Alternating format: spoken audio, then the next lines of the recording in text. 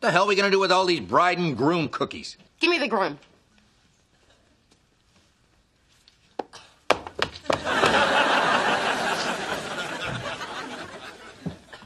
Well, did you find Eric? No, and the cruiser's gone.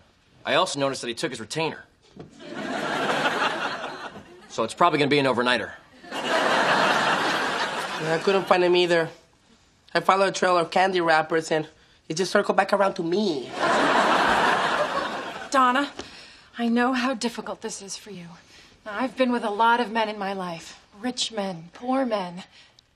Well, not poor. Upper middle class. My point is, none of them ever loved me the way I know Eric loves you. Well, thanks, Pamela, but if Eric loved me, he'd be here right now. Oh, hey, Kitty.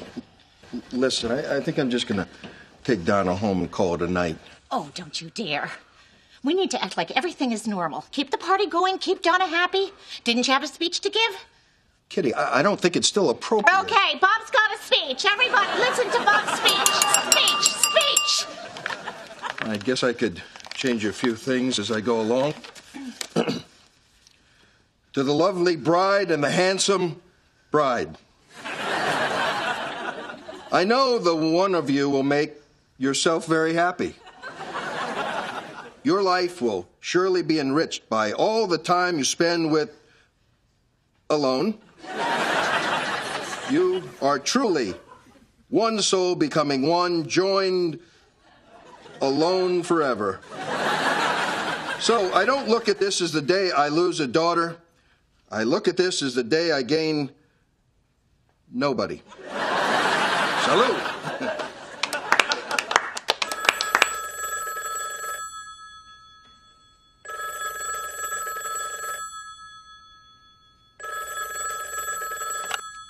Hello?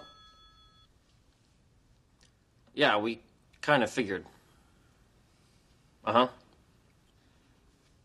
Well, do you want to talk to her? She's sitting right here. Okay.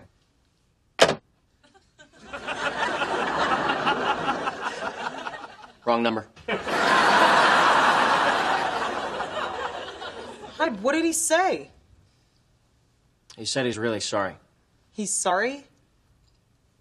He left me the day before our wedding and he's sorry? What does that mean? It means he's not coming.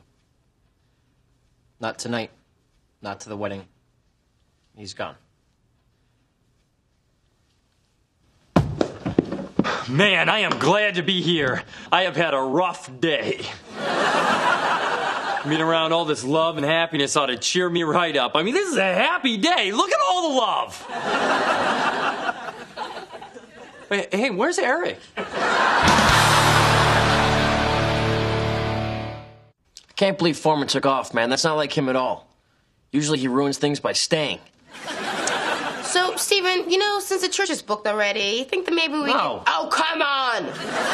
Eric jilts Donna and all you guys can talk about is yourselves. Well, there are bigger issues here, people. Donna is single. Woo-hoo! Wait a minute, I get it now. Cockroach beats everything. Let's play, and I warn you, I'm going to be cockroach.